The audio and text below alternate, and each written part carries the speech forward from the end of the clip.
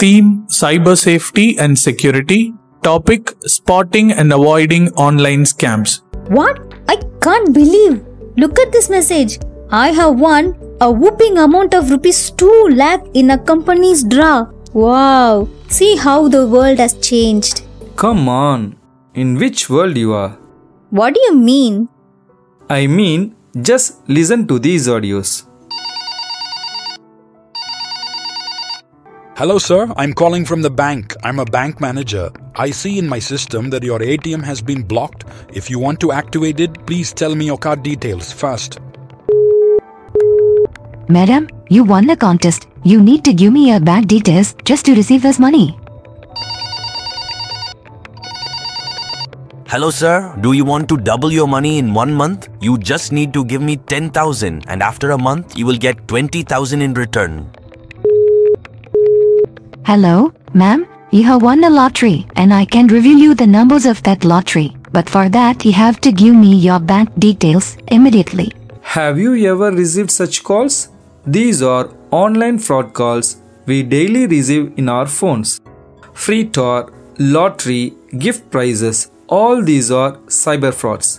First, they tempt you with these offers and then will let you to deposit processing fees. And if they manage to get the details of the bank account, they can take away all your money. So, what should we do when we receive such calls or messages? If you receive such a fraudulent phone calls or messages, never ever share the details of your bank account, debit card, credit card, password, CVV number, PIN, OTP, etc. Legitimate organization will never ask for your confidential information over the phone. Be cautious of callers who pressure you to act immediately or threaten you with dire consequences if you do not comply with their demands. If you suspect that the call is a scam, hang up immediately. Do not engage in conversation with the caller. Do not call back the number provided by the caller.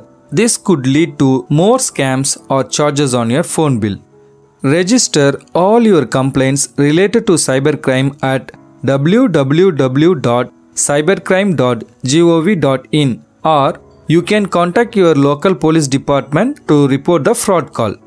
Consider adding your phone number to the National Do Not Call Registry. This can help in reducing the number of unsolicited calls you receive.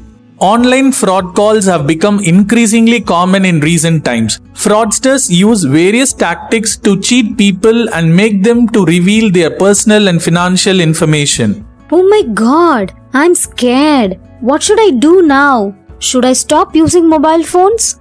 Don't worry, let me give you a few tips to protect yourself from cyber frauds. Firstly, be cautious when sharing personal information online. Scammers and cyber criminals can use this information to steal your identity, commit fraud, or gain access to your accounts.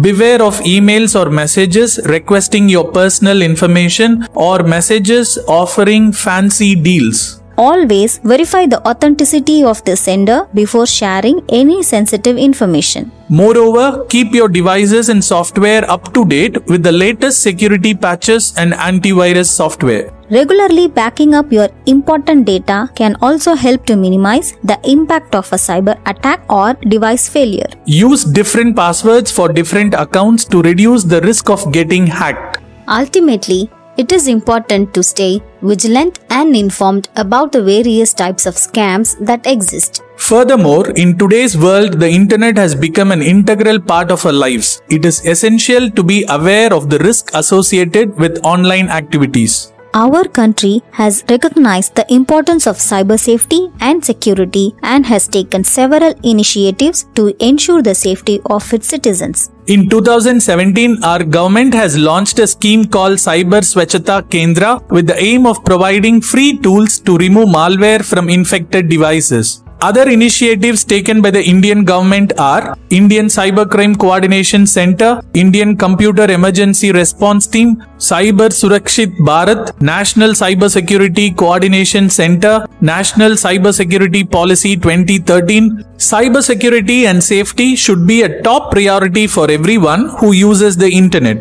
It is the duty of all citizens to be responsible for their own cyber security. Cybersecurity is not just a technical issue, but it's people's issue. It's never too late to start taking your online safety seriously. If we all work together and be cautious, we can create a safer digital world. Jai Hind. Thank you for listening.